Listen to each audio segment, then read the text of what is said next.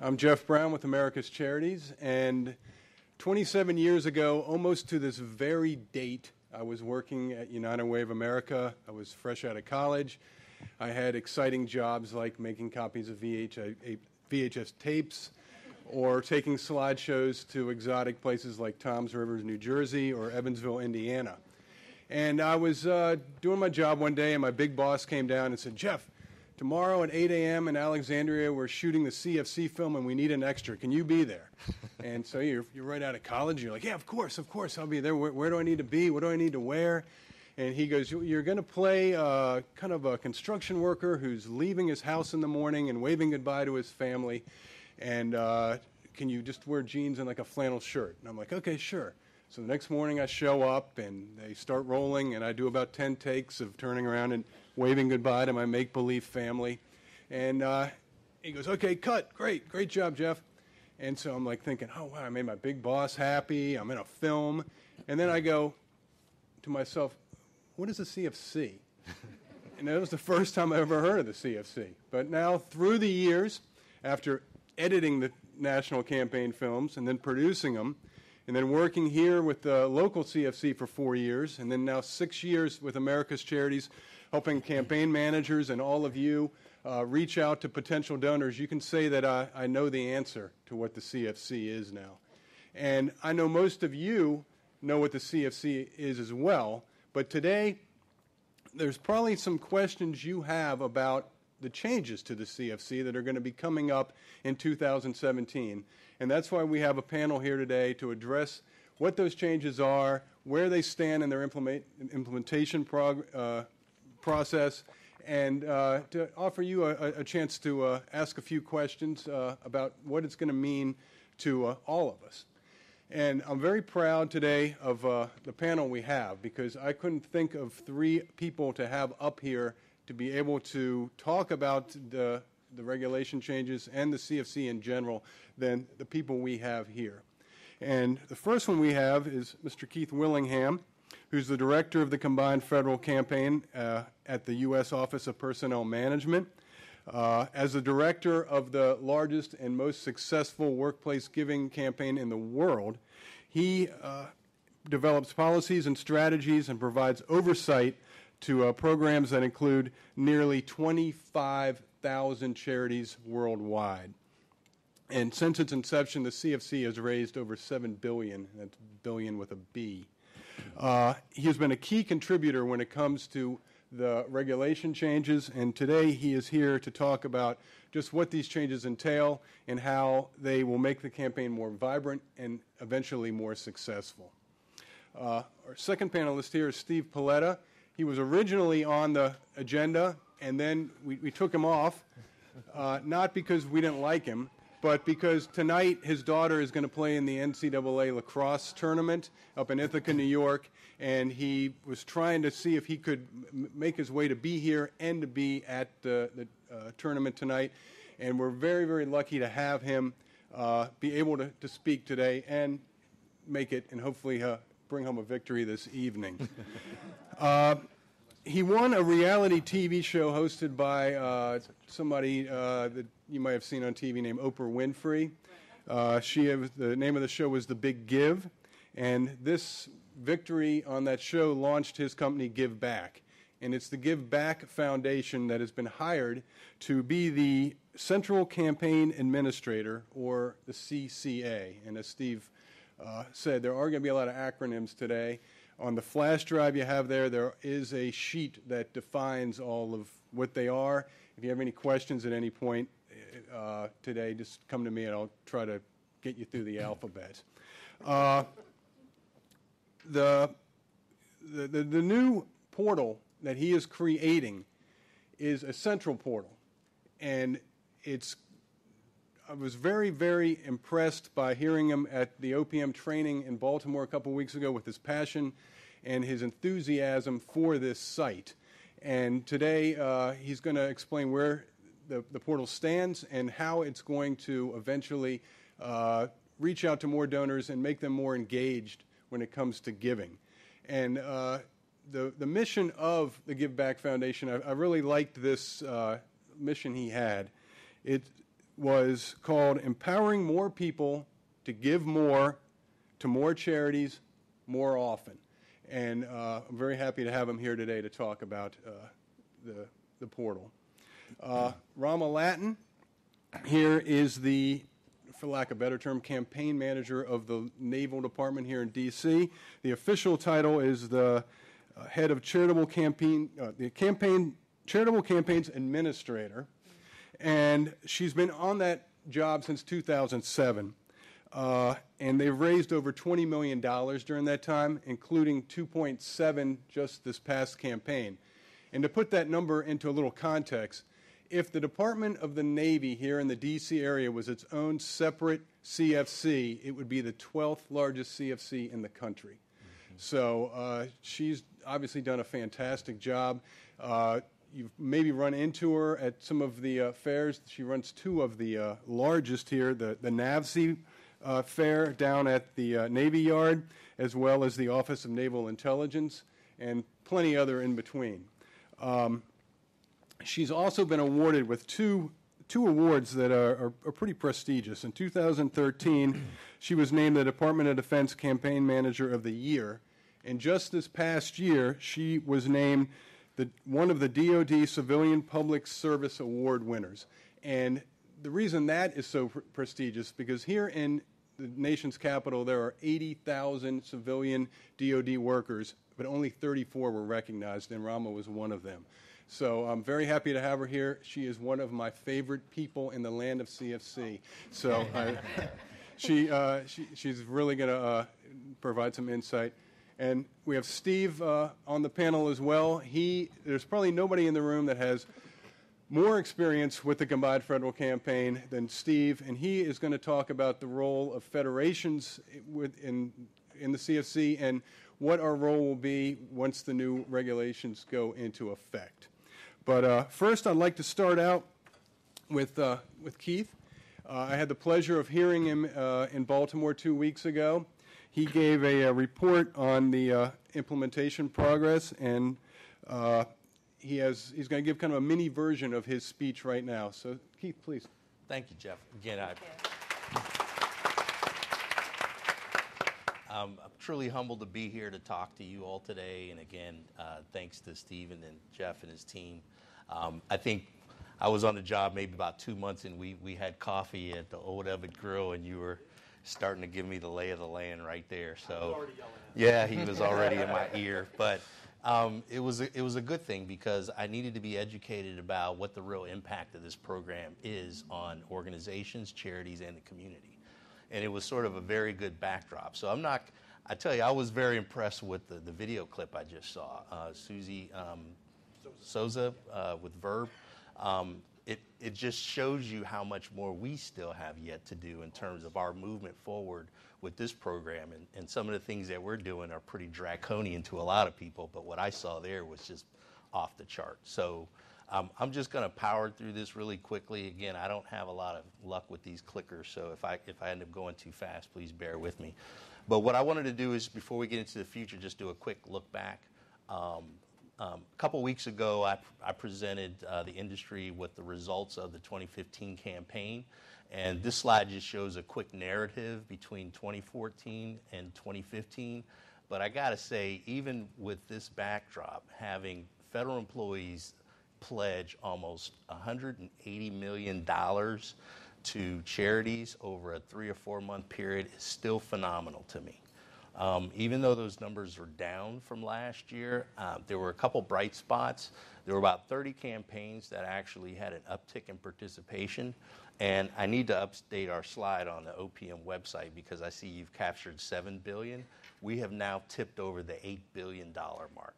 So I'm very excited about what federal employees are doing to make a difference in their community as well. And so sort of get behind the numbers a little bit.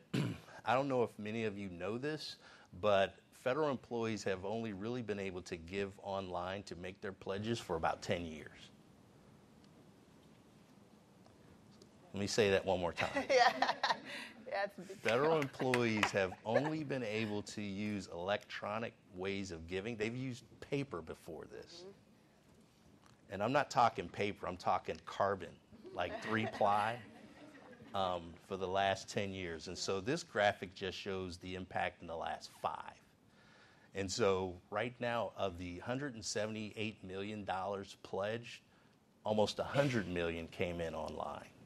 So it just shows you how quickly injecting the tool or the tool into the system, how quickly people have gravitated to using it. And so to go to the other extreme, the number of donors who are participating is up to almost 40%.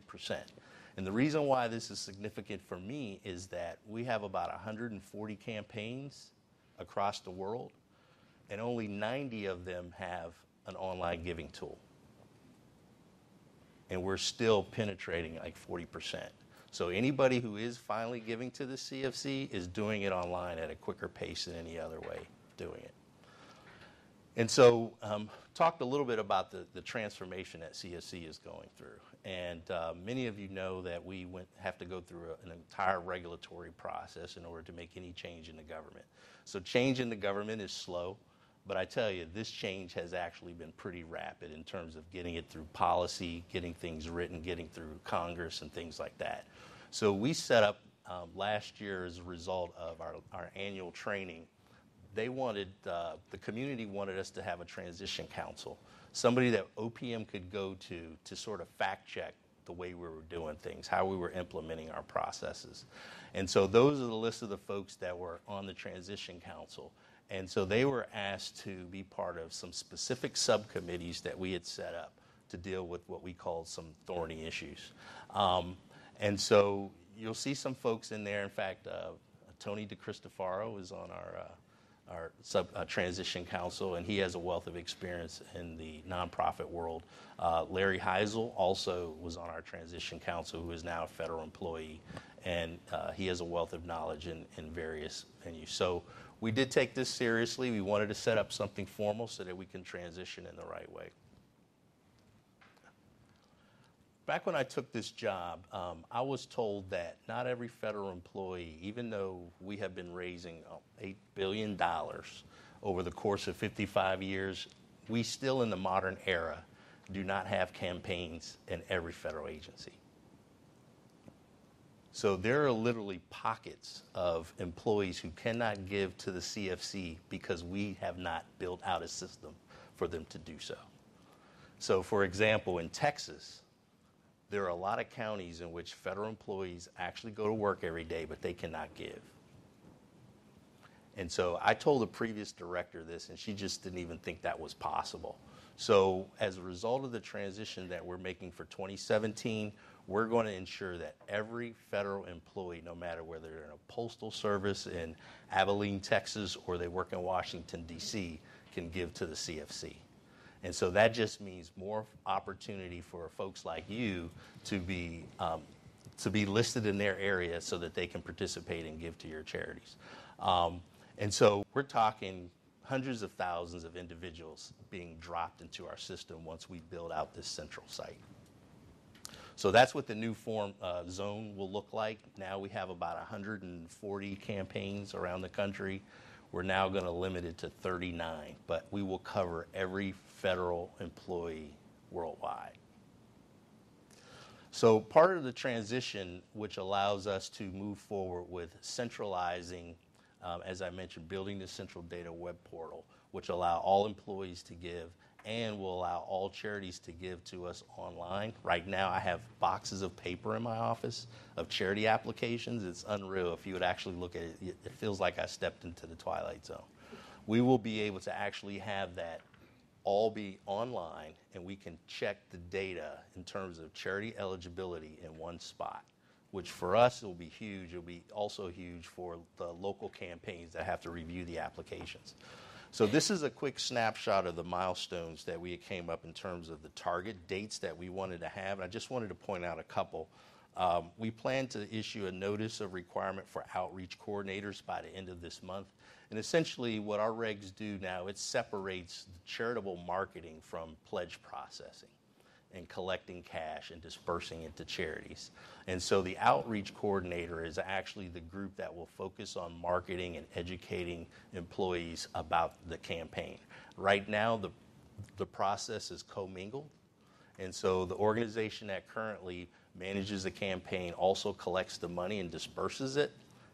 And I got to be honest with you, sometimes I'm not sure how much time they spend on each one.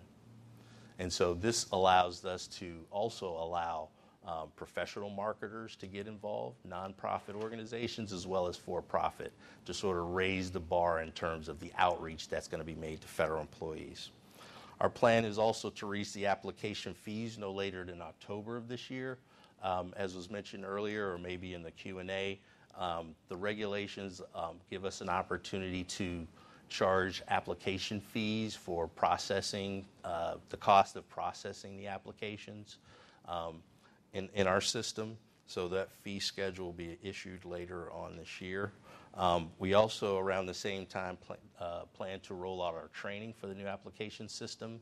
As Jeff mentioned, we had some screenshots of some of our initial design that we showed a couple weeks ago, and I'll give Steve some time to talk about that if we get to that point. But I think it's very sleek and it's very interesting and it's very concise. Certainly a lot more concise than the system that we have now. And we project that we will open the applications to charities to start putting in their applications by December of this year. So that's kind of where we're trending in terms of the timeline. A couple other last notes. The online charity application that we're projecting right now for 2017 will be January 30th, 2017. And that will be for local and national applications.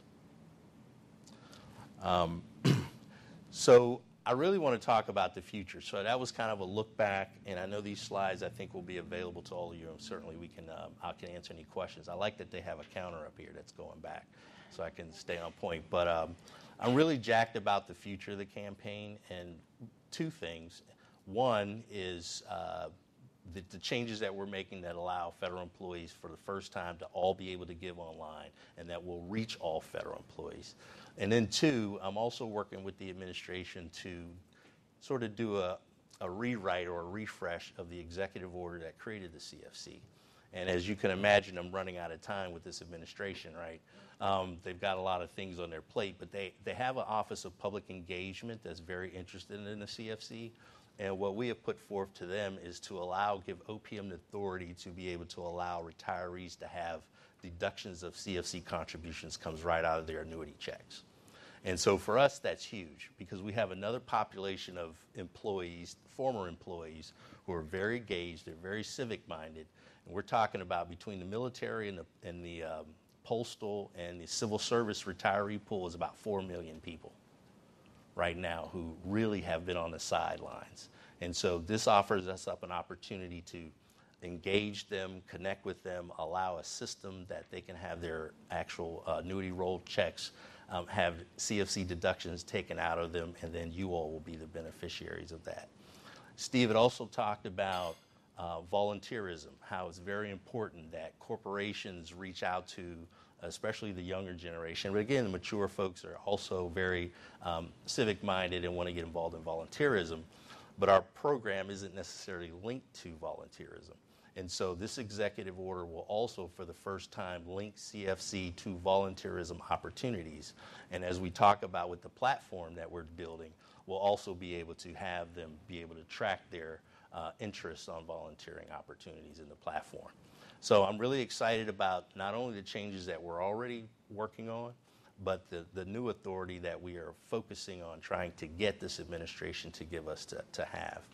And with that, I'm really going to want to turn it over to Steve to talk about the new platform that we're building and just sort of how we see our vision aligning in terms of the Give Back Foundation. We'll have time for questions at the end, right? Yes. Great. Thank you, Keith, and thank you all for having me here. It's truly a privilege, and I'm glad I was able to make it work out, and I do hope my daughter wins tonight. So just to give you a really quick history of Give Back and what the Give Back platform has been about and why it aligns so well with Keith's vision and where the CFC is going. When I launched Give Back, I had basically the Give Back Foundation, I had one mission in mind, and that was, we called it Empower the Everyday Philanthropist. Through that television show that I was on, Oprah Winfrey really inspired me to think about each and every person as a philanthropist. Whether you give away $5, $50, or $500, you are as important in the philanthropic world as a Bill Gates or a Warren Buffett. And we wanted to create a platform that really it celebrated those people and empowered them to make a difference. And the way the Give Back platform works is each and every individual, each and every federal employee will be able to set up their own giving account, one place where they can manage their giving. And they ultimately can manage that throughout the year, which is something that we're talking about how we're going to do that with the CFC. But it's one place where they can support their favorite charities. They can support through the federations and directly to charities where they can donate on a regular basis, whether those are recurring donations or one-time donations, and track that all to really make them see the difference that they're making in the world. And then also have that platform available for the charities to be able to connect with those donors as well. And so Give Back was launched back in 2011, initially as a direct-to-consumer where anybody could come on and set up an account. But we've sort of morphed over more towards a workplace giving platform where we were trying to encourage and empower each and every employee to be the philanthropists they wanted to be, to connect to the charities that they wanted to connect to, and to support the causes that they cared about were nearest and dearest to their heart. And so I guess it was about a year and a half ago when the CFC first put out its sources sought.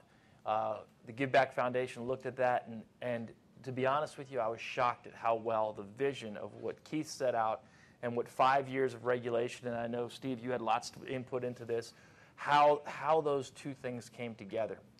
Because as was said earlier, our mission has become one thing and one thing only, to empower more people, to give more to more charities more often. That's our entire goal. We don't want to be any type of an organization like you people are the ones who do the work out in the world. You're the ones who make a difference. We're just trying to create a platform that allows you to connect to those donors and allows those donors to make it simple to give to you. And so when Keith set up this thing around 4.2 million employees, federal employees, how do we empower them to become the philanthropists they want to be? How do we make it so that each and every federal employee has access to the CFC and they all have a similar experience? Whether you're in the military in Texas or you're in the Navy in some nuclear sub underneath the water somewhere, how could you find your favorite charity? How could you make a pledge right there? And how could everyone have that same experience? And also, how could you, as the charities, reach every single one of those 4.2 million employees and hopefully an additional 4 million retirees?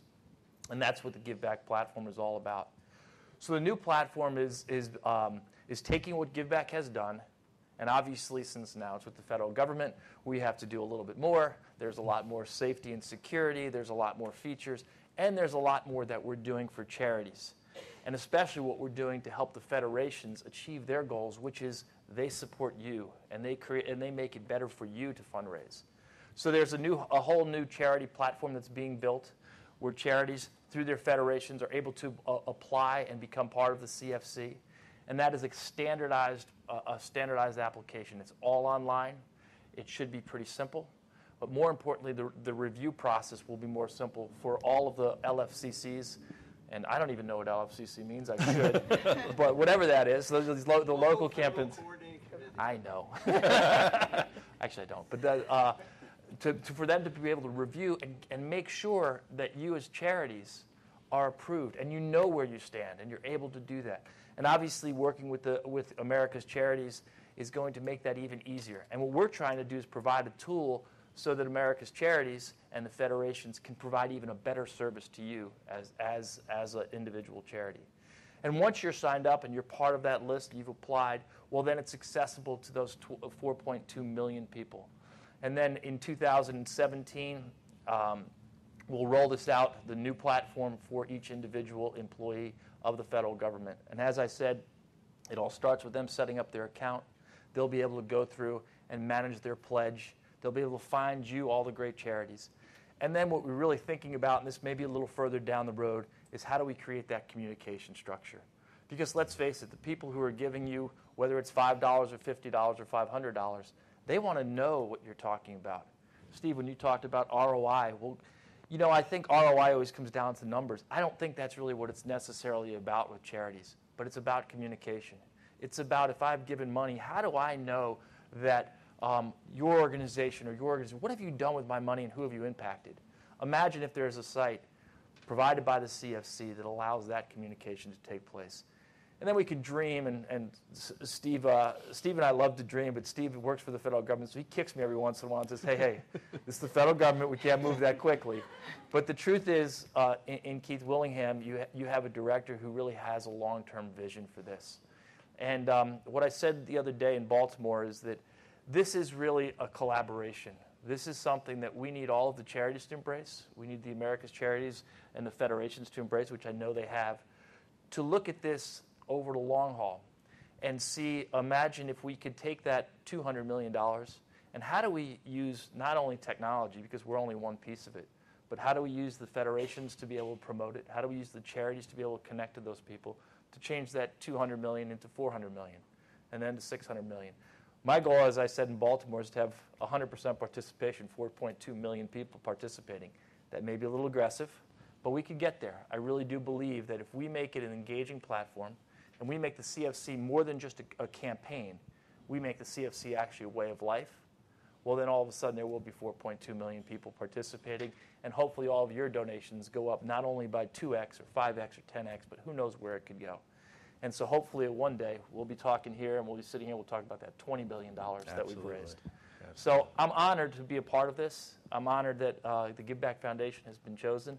I'm honored to work with great organizations like America's Charities and all of your the charities here. Our focus, plain and simple, empower that everyday philanthropist. If we can create more givers, more people giving more often to more charities, then we've succeeded at our mission. So thank you for having me here today. Thank you very much, Steve. Now, in the weeks leading up to this, we offered you all a chance to ask some questions online ahead of time so we could turn to the panel and ask them. And overwhelmingly, the number one question was about events.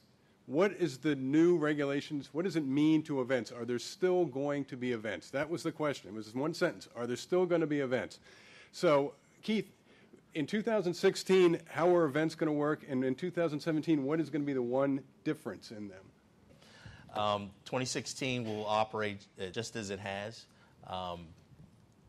Folks like Rama will be able to reach out and work with charities for charity fairs. Agencies will be able to, employees will be able to participate in charity events. We'll be still raising money in the agency. One of the things that has been a thorn for me is cash walking around the agency. So we will have one more year of that at least. And then we will pivot to a more charity fair educational event style event format. And so the idea is not to have the events cease or not occur in the agencies. It's to talk about the communication where the charities can come in and talk to employees about what they're doing in the community, their mission, how they're impacting the community. Because oftentimes, I think back in 1984, I believe it was, the National Capital Area only had 200 charities listed in its brochure. It's now up to 4,000. So how does an employee make sense of 4,000 charities in its local area and talking about what it does and differentiating itself? It's pretty tough. It's almost like, and it's not a knock on them, but the Cheesecake Factory. You've got 30 minutes for lunch, and you go to the Cheesecake Factory, and then they bring the menu out. It's like a dictionary, you know. So your default is to order what you did the last time, right? You don't really investigate any other options. And I think this gives us a unique opportunity to have events with charity missions in mind and bringing employees together to be able to understand exactly what it is you all do in the community. And I really want Raman to kind of... I'd like to kind of chime in a little bit. Thank you, everyone, for giving me this opportunity. I'm really honored to be in the room with a group of great folks and philanthropists and quite outstanding folks like you, just to kind of chime in and explain how exciting that this is to have an opportunity to actually educate and train the donors. I mean, this is what we do. In the Department of Navy, we host several events as far as awareness events that are, when we call them awareness events, because the whole idea of charity fairs, I mean, it's great, but we explain to our donors, attend this awareness event because you're providing awareness, you're providing a platform of education so that the donors can understand what it is that they're donating to and what it is that they're going to make a choice to donate their money. And so in the Department of Navy, we host several events. We host about 3 to 4 awareness events throughout the year. And within those awareness events, the donors ask questions, and they really focus on things that are going on in their lives, or they're asking questions on something that they feel proud about. For a quick example, I have a friend of mine who just suffered from an aortic dissection. And so she literally was focused on, and she's a federal employee, and she has family, and her sister works for the Veterans Administration. And so she has family that's focused on learning about the charity that's focused on that. And so when we do these awareness events, so folks like her, I would go to her and say, hey, what is important to you? She said, well, now that I've had this aortic dissection and she's suffered and she's survived it, she now has a passion. She has passion behind it. She knows what she wants. She knows why she wants to give to that organization.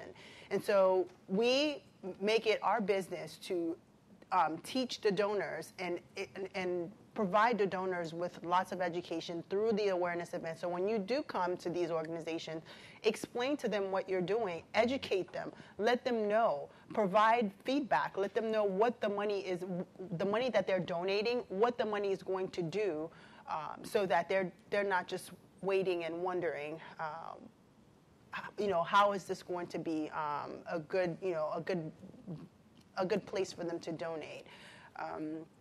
Definitely, making it available online, I think is one of the biggest things the Department of Navy we push. Online giving has been kind of like a savior for us because a lot of our donors, they will go through books. I won't say millennials, but I want to say that just anyone that has access to the internet, they're looking more to kind of just go online and do research and find out what's more important, why is it important. And so they're looking, they're not just going, they're going to go with your word of mouth. However, they're going to also do research themselves. So making sure that they know why they're donating, what they're donating to.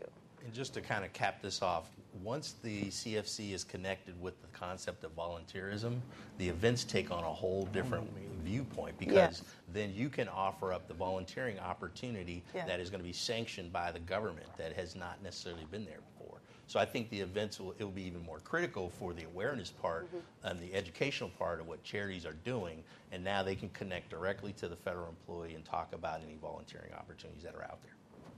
And I like the fact, we'll get to questions in just a couple of minutes, Laura. The fact that they're using the term awareness fair.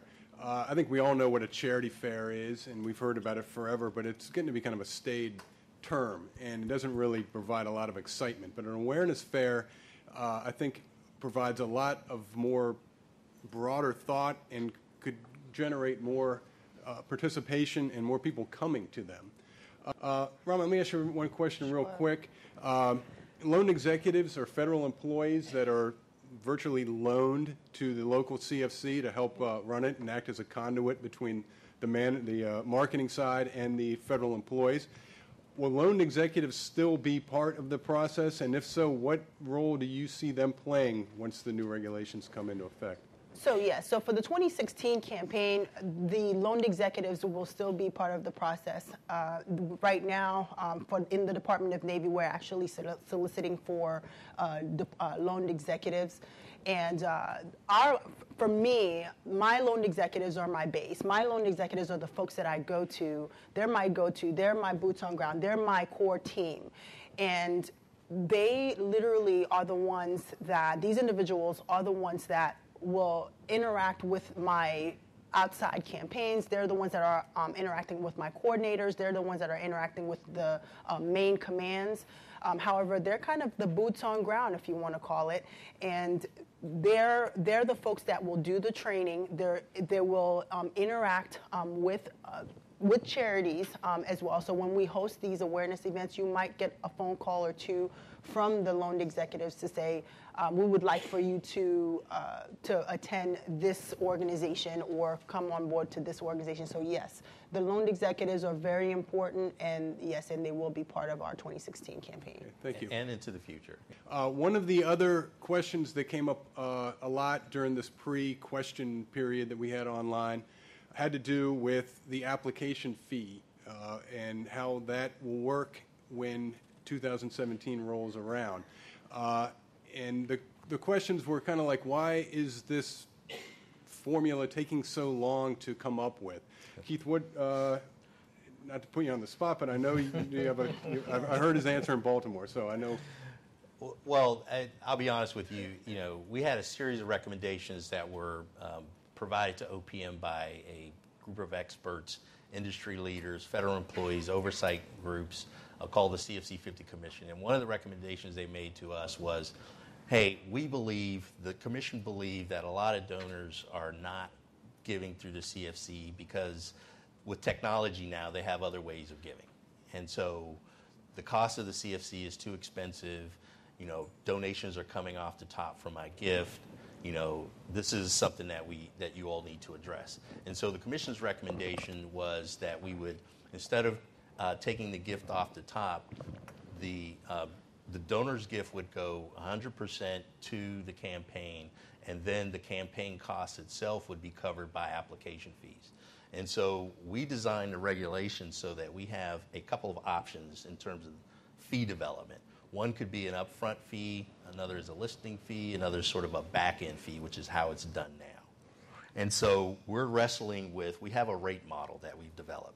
And in that rate model we've developed, we basically have taken all of the costs for the last 4 campaigns and dropped it into this rate model. And it's produced different results. We're doing sensitivity analysis. We're taking in geography into account in terms of the size of the campaign area, the donor behaviors in the area. And so we have come up with such a variation in how campaign costs are actually come about. We have one campaign that it costs 70 cents per donor for them to give. We have another campaign where it costs $1.50 per donor. And we're saying, well, why is that? And so we actually have a pretty rigorous process that we're going through in this rate model and trying to come up what is the right amount of upfront fee to be associated with the campaign so we don't set the bar too high and be a barrier to entry. And then the listing fee be set at a different level. So that means that you're actually in the campaign. Your charity's been approved. And then so that's attributable to printing materials, distribution, and the like. And then if we can't cover our full cost up front in those 2 fee categories, then we also have the option of taking it out of the pledge. But we want to have that be as small as possible because we really want the value to be to the donor that all of the, as much money as possible is actually going to the charity itself. So that was a long answer for it. It's a good answer. It was the answer. Okay. Let me just, and I know there's a bunch of questions, but this is kind of a statement and a question. So to Keith's point earlier, one of the roles the federations play, one of the things we did on your behalf was, quite frankly, argue with OPM quite a lot about the fee structure, the rationale, the philosophy behind it. There was a lot of things that where Keith and I we're good friends, but we've had to go to battle on some things, which is the way it works. We're still good friends. And we're still good friends. And in that environment, you win some, you lose some.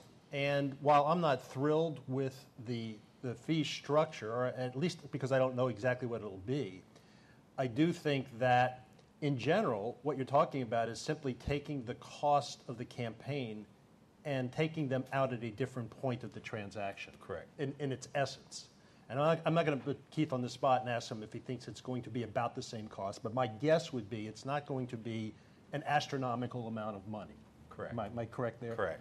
So I'm just trying to give you a sense of that. But I'm also at the same time trying to say in our discussions with OPM, and we had lots, I testified to CFC 50 Commission, we talked in front of Congress, we've had many meetings. OPM was flexible and did listen to us and the federations on some other things. I'm very excited about the consolidation of the back room and the technology because, frankly, at one point you had 220 local United Ways that were all running CFC campaign funds through their local books, and all of them taking their cut out of it. They were allowed to, but it was just an administrative nightmare that technology eliminates. Solved, correct. So there's a cost savings there.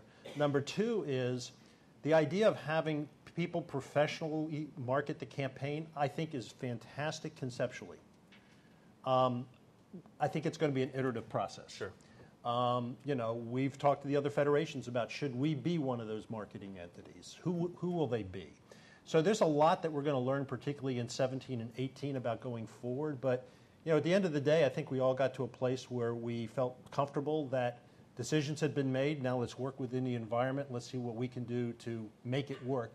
All I'm hearing is all good things here.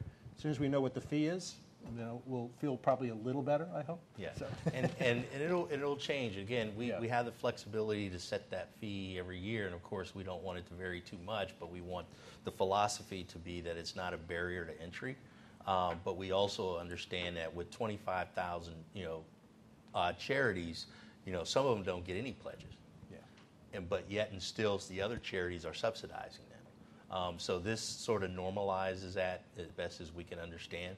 And the other thing, and I'll talk about this briefly, I won't get into the weeds on this, is that there were, back in 2000, there were probably about 400 payroll processors that took these deductions out of federal checks. Unbelievable mass confusion on how to get everything done. So now there are 5 major shared service providers that manage about 90% of the allotments that come out of federal employees' checks. So in the old model, there was a lot of shrinkage. So even if an employee pledged $100, the amount of money that went to the charity could have been reduced by 20% if that population of federal employees was allowed to move from agency to agency. And so Rama may not have experienced this, but I've had a lot of different federal jobs, and as people move from agency to agency, they do not have their charities get picked up when they go to the next agency. And so there's automatic shrinkage to you. This process that we now have with the centralized processor working with the shared service providers, we will make sure that if an employee goes from NASA to Homeland Security and has pledged $100, that $100 is deducted. So again, that's one of the sentinel effects of moving to a centralized system that many of you probably not even aware of. It helps us work with our federal shared service providers much cleaner to make sure, just like health insurance, you don't lose your health insurance when you go from one federal agency to another. So you should not lose your CFC deduction either. And so this solves that. Okay. Let's open it up. Let's open up some questions. Laura from Make-A-Wish, I saw your hand first, so please start us off. Thank you. And thank you so much. This has been an incredible, amazing, informative panel, so super excited.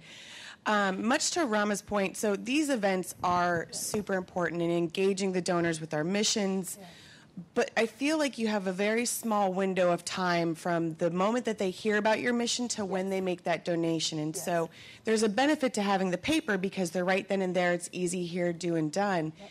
If it's online, I was curious if you guys have thoughts about doing kiosks or tablets with your boots on the ground individuals so they can do it right then and there. I'm so glad you asked that question. So this is wonderful. So as far as the whole kiosk, so this year, what we plan to implement, and we also tried it last year. At every awareness event, we plan to set up stations with computers. So once the donors come on board, this gets me really excited. So when the donors come, no, literally, yeah. So when the donors comes to these awareness events, they can actually make a decision right then and there, and we don't have to give them a form. They can go online, make the decision right then and there. They can go online and donate, search and donate right there. So our plan is this year is to, at every awareness event, is to include an outlet and to include a station, with a computer, with the list right there for them to donate. And so I'm glad you asked that question. Yes. And just follow up on that real quick. Paper's not going away immediately. It's going to be here Right. for at least another 5 years, and then it'll be reevaluated after that period. I want to also just add that the platform will also be mobile friendly. That was going to ask Yes. that. You can pick up your phone and be able to do it And do as it. well. So who will be providing the kiosks and tablets for the campaign events? So as far in the Department of Navy, we have our IT department will most likely have a station computer, and a lot of these government employees have what we call CAT cards. However, they will be on a secured network for them to make their pledge, and so they will be using either their own federal computers, or we'll have computers that are our computers, Department of Navy computers, for them to make their donations. And it's agency specific because, okay. what she's describing may not happen at Commerce. Right. However, we are, sophisticated enough, especially with this platform, that we will have it be at least mobile enabled, and I think the future for us has to be mobile app. Well, it also makes this annual training even more important each year, because what happens in these local markets is they learn from each other. Right. So it's a process not unlike what we have in this room, where people get together, they say, oh, here's how we use this thing. It worked great. Rama will talk to her peers. All of a sudden it'll appear over here. So that's how that works. And this one big thing that Keith had mentioned at the conference was everyone has one of these, right? Everybody has an iPhone. Everybody has a tablet. So if you're not able, you can always pick up your iPhone, you can always pick up your tablet and make your donation right then and there with what Stephen Paletta is going to implement. So if you want to make a donation and you're ready to make a donation, you really don't have to wait, especially if you have your iPhone, your tablet. Now, if you really, really need to make, you want to go what we call old school and fill out your form, hey, go right ahead. However, you have to question yourself, is it the most secure way to do it? And so I'll leave it at that. Walt? I'm looking at this from the donor perspective, donor relationship. I think it's fabulous that you're putting a lot of emphasis on getting the word out, on soliciting, on educating the donors. But from my perspective, it has to do with the thank you from the charity. And for years, we've been getting that 122 character printout that we have to take our time and enter into our databases. So has there been any thought about providing those that authorize the release of their information to charities for the purpose of thank you to be provided electronically? Yes. The idea has to be, so anytime we collect additional information from the public, the Office of Management and Budget gets involved, OMB, my friend. And so they have this process called data collection. And essentially the data collection for CFC is two, the 1417 database and the charity application itself. What we would like to see happen is that when we have the charity application system stood up and online, you enter it then. Whatever thank you message you want to provide is entered into the system. And then that way it's automatically generated when a donor makes a gift. Right now, the process that we have now is a pilot. And for those of you who have been hurt or helped by the pilot, you know how limited it is. But we have learned from that pilot experience, and what I expect that we will do at some point is that we will roll it into the collection part of it. The application, you already type in whatever. If somebody gives to me, this is my thank you to them online. And then it goes out to them. Right now, we're waiting months before we thank people for their gift, and that's just not, it's not just the way we should be doing business. There. Well, I just Hi. have to say, this has been a phenomenal presentation. I used to work for United Way. I've been to many CFC presentations. Never felt energy like this before. So thank you. Yeah. It's true. It's true. This is really exciting. But my question, Keith, goes back to retirees and volunteerism. So I'm currently the manager of employee engagement in Feeding America, and this is huge because I work with corporate partners every day, and they're asking for those things. How do we get more talent? So my question to you is this. You said you need help in kind of updating that executive order. You have a room full of people that know how to use their voice. How can we be advocates for that and be part of that process? Well, I'd hate to release the... You don't want to release the beast, release huh? everybody on the executive office of the president. But letters help. Yeah. I know I've received my share of letters about our regulatory process. But the whole idea here makes sense to the administration. Yeah. It's always how. How are you going to do it? How are you going to manage it? These are public servants whose salaries are paid from taxpayer dollars. I cannot afford for them to be going off doing stuff that's not related to their mission. So we have to develop a very smart, consistent way to develop a policy that allows employees to give. Maybe it starts on the weekends and it's not during government hours. And then we can sort of see what is the value proposition for doing that in a community, and then escalate things going forward. So agencies have already responded. It was an interagency comment period for the draft executive order that we sent out back in October. We've sent our comments back to the executive office of the president. The other part related to that is the Department of Justice gets involved. And so they have their own set of lawyers are thinking about ethical issues and all the other Risk stuff. management, all the things. Yeah. And so I'm on the hot seat to answer those questions and respond to them and say, look, at the end of the day, there's already an executive order out there put out by President Bush, George Bush, that gives agencies the opportunity to let people volunteer to help in their community. We're just saying link the two. So just a quick follow-up on that. Will you work with Points of Light then on volunteerism or AmeriCorps, or are you even at that? I'm just trying to get the authority, and then we can work out the particulars on the policy.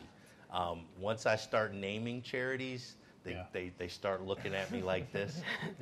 They want to make sure it's an equal opportunity for any charity that gives an employee an opportunity to volunteer their time. So, so it's very important to me that we inject this into the process. But like I said, Susie Sosa is so far down the track. I'm starting to think that my implementation is already dated once it gets done. But we have to start somewhere. We started, and so I'm excited about it. Can I just jump on that? Because I think that actually the idea of employee volunteerism among the federal government to support the CFC, the idea has been around for quite some time. And Keith's absolutely right. It's a real big implementation challenge because of all of the constraints that the public servant workforce has on it, whether it's at a state level, national level, doesn't matter. Yet we know, based on the research, that if you, and I'm an old public relations guy, so there's an old adage that says if you increase awareness, you increase understanding, and you increase support. If you just ask people for money once a year, your audience that's going to respond to that could grow, but it's going to be limited. So you got to connect them in other ways. The challenge in the federal workspace is how do you do that in a way that's consistent with their other policies and the parameters they have to work in? I think the technology is going to help a lot. Right. Because most of your volunteerism platforms are Volunteer Match, our own, they're all built on and this is where you guys come in, on the charities providing the information in a way that is usable by the end user. And that's going to be the key, because federal employees will be able to see it. Right. They might not be able to act on it except after hours, but these are people who kind of have service in their DNA already. They are civil servants. So it makes sense on a lot of levels. And there was a book out called, book plug here, Cause for Change, How to Engage Millennials. And, again, this isn't limited to millennials, but it makes some very good points that people do rally around a cause. But if I have only 90 of my 140 campaigns that even have websites, I'm starting, from a huge deficit. This moves us at least into a central form. And then we can start messaging out and using social media in a whole different way. And so, again, I'm excited about the opportunity about rally, cause or just awareness in general. So, and just so you're aware that the platform does have volunteer. It's just a question of whether we turn it on. When we turn it on. And so basically, we built a car and said, okay, give us a basic car, but leave a switch for power windows if we like it. Leave a switch for XM satellite Sirius radio if we like it. So this just gets us in the door. this platform, and then we can start figuring out what do the user communities, what are they demanding, what can we push out and test in terms of communication strategies, and then start to evolve and adjust and pivot from there. So I know you were all talking about notifying the charities about who is giving and everything. So does this affect the timelines? I know now the campaign is in the fall, and then we usually get all that information, spring, summer. And I mean, for WETA where I work, we have membership with donations. So I know a lot of charities are probably like that too. So how does putting the thank you in the application and things like that works, but then there's also other outreach or other mailings you send out. So how does that affect the timeline and everything of that? Well, I'm not sure that our rules will still continue to allow that direct part outside of the solicitation period, and I'm not sure if that's what you're talking about. But we definitely want to make sure that we have a presence and a communication strategy to communicate with folks all year. It just may not be the charities themselves. It may be the Department of the Navy puts out a blast to their employees, hey, this thing's coming, this is going on, Department of Homeland Security communicating. So I'm not sure if I'm answering your question, but I know that the current rules are that the CFC itself is still confined to a period of time of active solicitation, but it does not say that we can't communicate throughout the year about things that are going on and differences that are being made by the charities that benefit from the money. I think one other question, I think maybe you were asking also, inside of our charity center is a very robust reporting mechanism, which will be real time. So the ability to understand, hey, what are the pledges that are coming through, what from a charity standpoint is going to be very accessible in a very real-time manner, as opposed to potentially some delay to figure out how much money are we getting from here. And then there'll be a very clear reporting center around the checks that are being distributed, when they're distributed, for the charities. So there's a lot more visibility into sort of in a real-time manner around the participation and especially around what the charity is going to be receiving. But are we still getting the information about who is donating, the actual people? We'll still get their names and information? Right. They will still be allowed to release their names. Yeah. We can't mandate it to provide it, and in fact, the executive order protects against that. So if individuals elect to provide their information, release their information, yes. Yeah. I think what Steve is saying is that you shouldn't have to wait 6 months or 4 months for that to happen. It should be more accessible to you. And part of our job has always been to connect you to the names and the data from those who've released it. Our job will be, we represent you all on literally dozens of platforms in workplace giving around the country. The proliferation of technology companies in the space is amazing. So whatever the timing is that they work out, the new timing, we'll sync up with that so that you get that as part of your profile with America's Charities in concert with all the other campaigns, as you always have. I'd like to thank the two Steves, Keith and Rama, for being here. Thank you.